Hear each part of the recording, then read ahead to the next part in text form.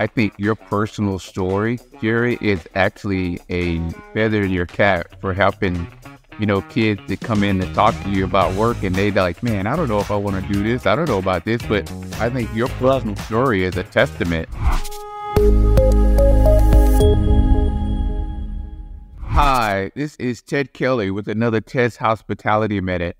Hey, today our awesome guest is Jerry Reyes. He is the Area Vice President of Highgate Hospitality. He is going to come on and talk a little bit about Highgate, what's going on over there, and the operations side of things, which is under his area of responsibility. Obviously, we're looking forward to hearing all the great things that Jerry's going to share with us. Hey, Jerry, how are you?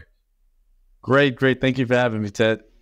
Hey, man, thanks for giving me a few minutes of your time. I know you're a busy guy, but as usual, before we dive into some of the things that you guys have going on over at Highgate, I always like to give our audience an opportunity to learn a little bit about you, the person, and kind of what got you in the hospitality area. Can you talk a little bit about that for a few minutes? Yes, of course. Happy to. Look, I have, had the great privilege of working in hospitality for, over 25 years. It feels like it has been most of my life.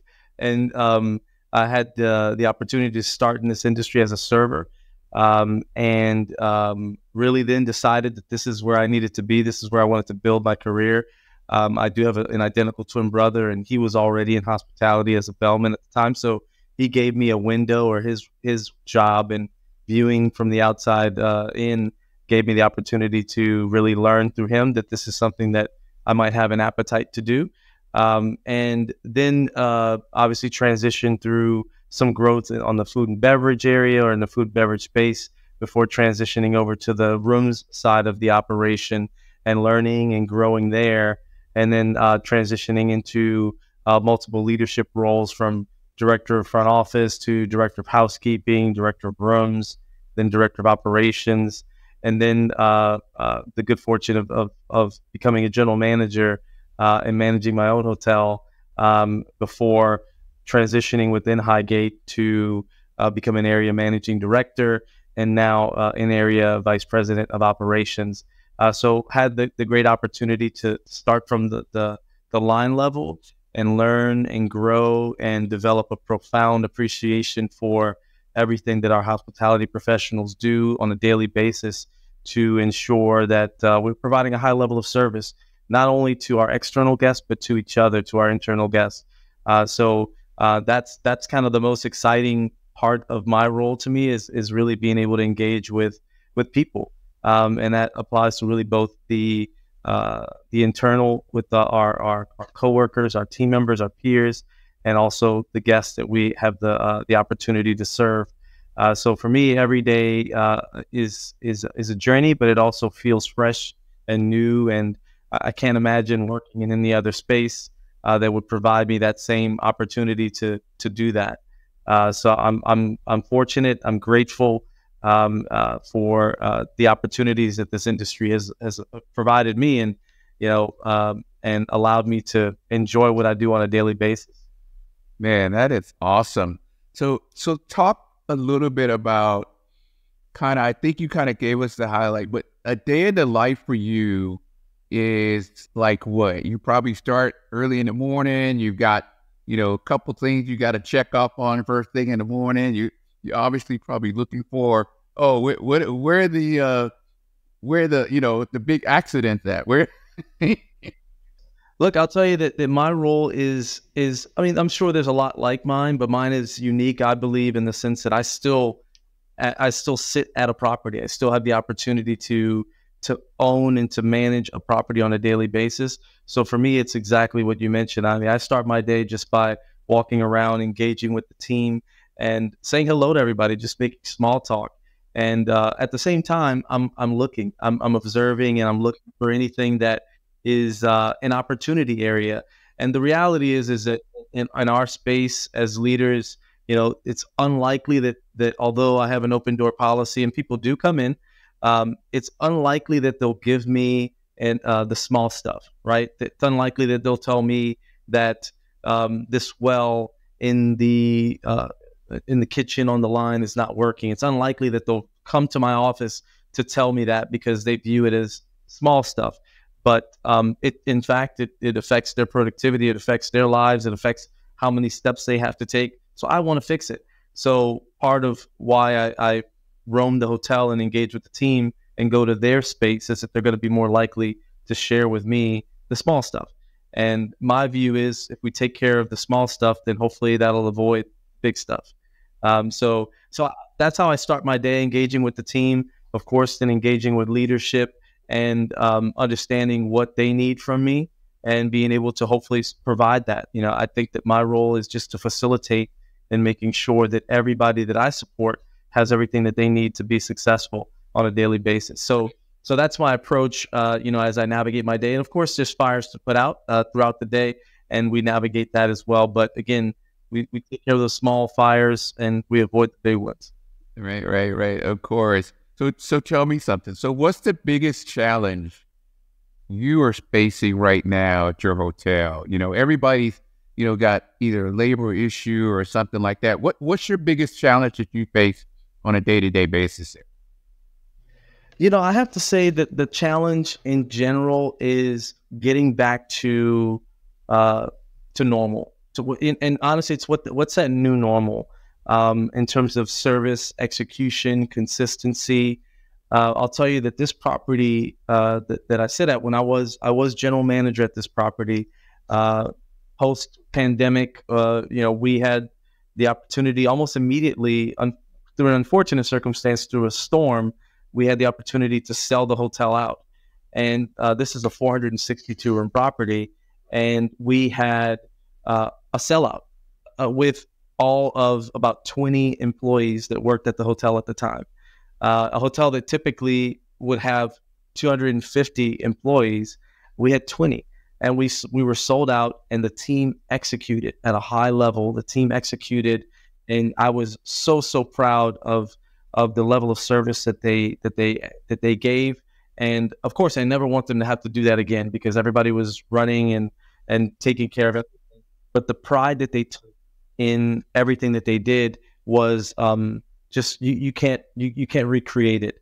And as we grow, as we add on employees, as we bring people into the fold, it's hard to maintain that level of execution as you probably have more opportunity to see things slip through the cracks. So while I say it's a challenge, it really boils down to culture, the culture that you build, the ensuring that everybody is invested in the success of the property. So while we are now back at not 250, 220, we're back maybe at 120 employees here. Those 120 are executing as if they were 200 plus, right? So while it's hard, it can be accomplished, it can be done, and it's done through just back to what I said earlier, ensuring that we facilitate as leaders, making sure that they have everything they need to execute, and making sure that we eliminate all of those barriers that they have that make their job more difficult. And in turn, they will appreciate that and execute at a higher level. And it's as simple as just really caring for your team and making sure that you remove any barriers that they have. But again, I say that in that labor is still an opportunity, but we can accomplish more just by being that much more efficient and making sure that those that are here are 100% invested, just as we had the 20 that were executing at a high level. Yeah. Do you find that it's hard to find employees right now, or do you find that it's just finding the right kind of employee? I think that the interview process, what's happened is that we have seen an uptick. We have seen the kind of an increase in the flow of applicants, which is great. Now, talent is different, right? That there's not the experienced, let's say that the hospitality professional that's been doing this 20 years is probably not who we're finding walk through the door. It's someone who hasn't worked in hospitality at all. And I think that we have to be open to preparing them, to molding them, to training them, to guiding them, and hopefully finding individuals who may not know that there's a path in building a career in this industry and helping them tap into that. So, that's also a mission, that I have, is to hopefully help others grow. And sometimes it's within these four walls. Sometimes it's outside these four walls. They may only be with us for a season, but hopefully we impart on them something that they can carry forward with them, no matter what they do. But at the end of the day, I do think that we are seeing that flow of applicants, and it's just really us providing them the opportunity to interview us, just as we're interviewing them, to make sure it's a good fit, because that really is this isn't for everyone. And we have to understand that. We have to understand that everybody has different needs and wants and goals. And for me, I just want to be a part of that process for them, whether they intend to build a career in this industry or not. The reality is that there's a lot that they can take away from this industry and carry with them, no matter what industry they land in. Yeah, and I think your personal story, Jerry, is actually a feather in your cap for helping, kids that come in to talk to you about work, and they like, man, I don't know if I want to do this. I don't know about this, but I think your personal story is a testament, for those guys that may be looking for an opportunity and not sure it's a fit for.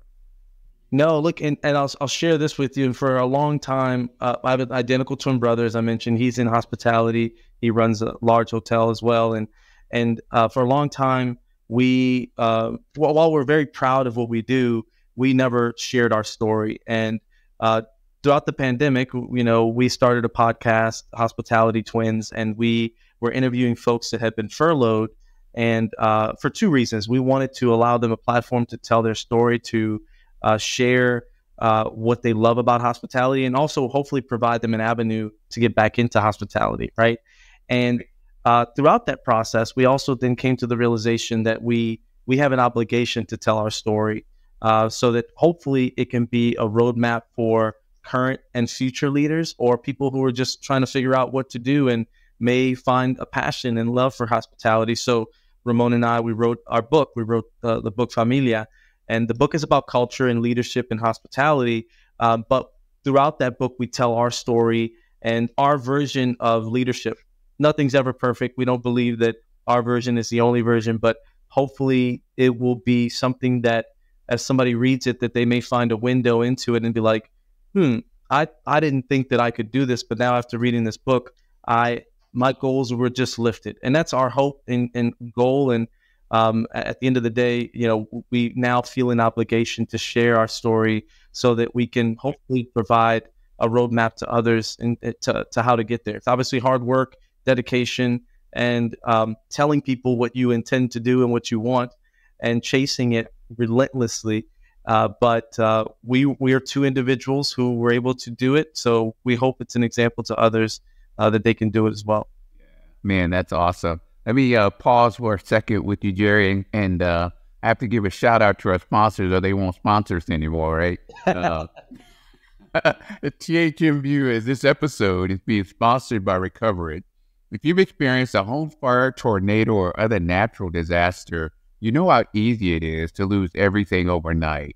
Well, Recovery is a new app. It allows you to record everything in your home, store it in the cloud for easy retrieval should disaster strike, versus you trying to recall all of your household valuables, your jewelry, your heirlooms, all of that stuff. It allows you to settle your claim with your insurance company much faster.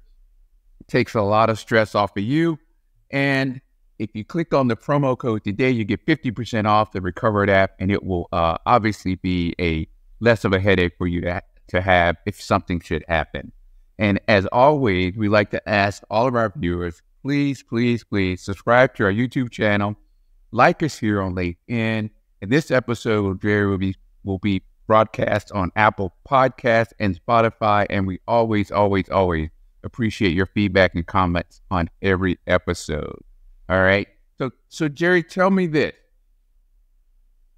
You've got a great story. You're doing wonderful things there in New Orleans. I love it. I love it. I love it. What is the next phase? We're sponsoring via our podcast right now a series on students in hospitality, right? We're trying to find those juniors, those seniors that are about to look at graduating and looking for opportunities in the hospitality space. And we're bringing them on our podcast and we're letting them talk about what they want to do, which sounds very similar to some of the stuff that you're doing there with your podcast. So I definitely want to make the connection somehow. I know we've got some students that are coming up, and I'd love to somehow connect them with you so you can maybe give them some pointers.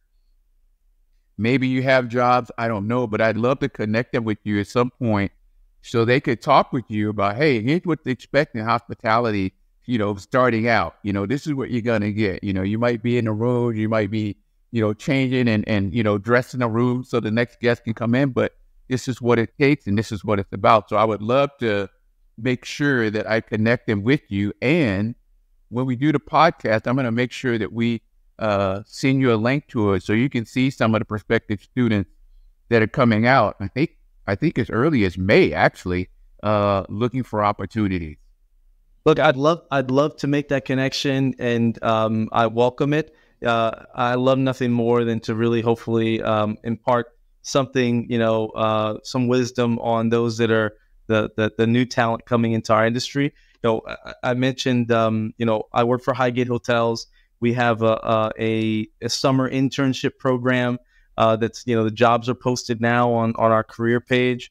And our hope and goal is to have those hospitality professionals that are looking to come into the industry come and work with us and explore hospitality, learn and grow. And we've got over 500 hotels, so we've got plenty of opportunity and plenty of great leaders that can hopefully impart knowledge on those young hospitality professionals. I have also the good fortune. I haven't. I took a break, but I also am an adjunct professor at the University of New Orleans here in the hospitality program. So just exactly what you're mentioning. I love engaging with the students and hopefully being able to share with them, give them a window into the industry, and use real life examples that can kind of align with the text and the assignments to really hopefully have them graduate with some real life experiences and knowledge. I've even hosted classes here, had the team come by or the students come by and tour the property and give them a window into the back of house and how things work. So I would love to make that connection. It's near and dear to me in terms of what I'd like to do and what I view my mission as today. As you mentioned earlier, I mean, I stay busy, but at the end of the day, you make time for those things that matter, and sharing that and hopefully assisting those that are coming into our industry to start strong is a big part, I believe, in that mission. So I'd welcome that opportunity. I was going to say, I've got a young lady graduating from Cornell Hospitality School in May. I asked her to send me over her resume today, as a matter of fact.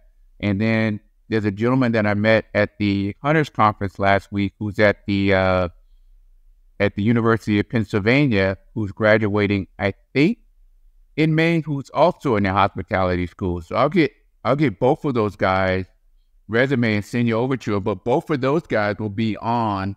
At least I know Jaden's already committed. I'm not sure about Francis, but he's already committed to coming on and talking about what he wants to do in the hospitality space. So, sometimes they're really shy. They're afraid to. I'm like, look, this is not the time to be shy. We need, we got to come on.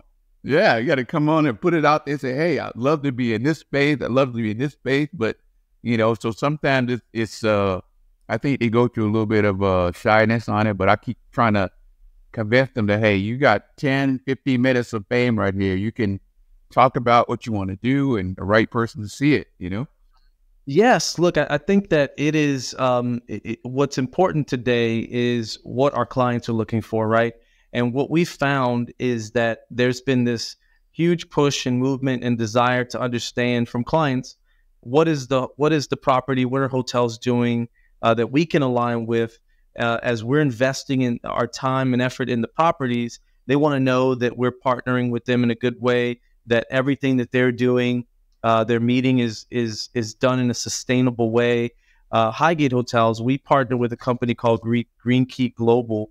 And what they do is that they provide an assessment, a sustainability assessment that basically outlines everything that a property is doing from a sustainability perspective, and then provides us with a grade, so to speak, a certificate, and then we're able to provide that to the client and say, here's our certificate, these are the things that we're doing. So providing it in one clean format so that they're able to best understand how we're going to partner with them from a sustainability perspective, because it's a partnership. And we do all the small things, right? The goal is to not have, non-reusable plastics and reduce, our burden in terms of waste. And that applies to everything from water to, all of the amenities that we use. I'm sure obviously everyone moved more to the larger bulk amenities to reduce the waste and tossing of half-filled bottles, partnering with organizations like Clean the World in terms of, recycling, soaps and shampoos and such. But also it goes beyond that. We're installing at this property, water dispensers so that guests can refill their own bottles, right? And so looking at ways to reduce all of those plastics, in addition to recycling, is huge in our world. And I think that what we've had in the past is a difficulty in kind of compiling all that information into one clean document, one clean presentable format. But Green Key Global, for us in Highgate Hotels, has been our partner in that and helping us to put that into that clean format. But we're always constantly looking for ways to do that. We're actually gold on finding new sustainability projects. This property here, we replaced every bit of lighting with LED lighting. And every year we're looking for the newest project. So our goal is to have at least one major project a year that's going to help us do that. We just replaced the chiller and went to a natural gas generator here, just looking at ways that we can perform and work and operate in a more sustainable manner.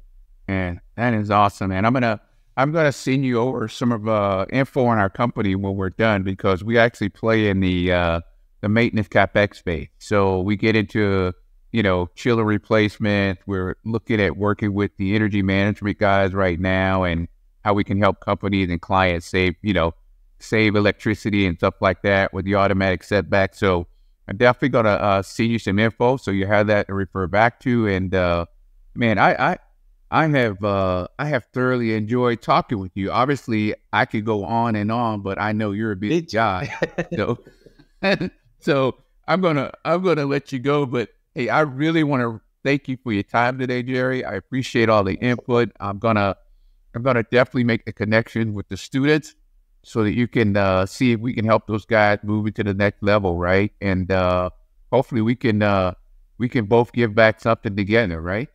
Yes, that's the goal. I'd love to. But I appreciate your having me. I appreciate the time, and I've enjoyed the conversation thoroughly as well. Yeah. Hey, thank you again. Hey, this has been another Ted's Hospitality Minute. As always, we like to ask and remind you guys, please subscribe to our YouTube channel, like us here on LinkedIn. And this episode with Jerry will be on Spotify and Apple Podcasts shortly. And as always, we appreciate your feedback. You guys have a great week. We will see you next time. Take care. Ted's Hospitality Minute is sponsored by Recover It. Don't wait for disaster to happen to wish you had done this.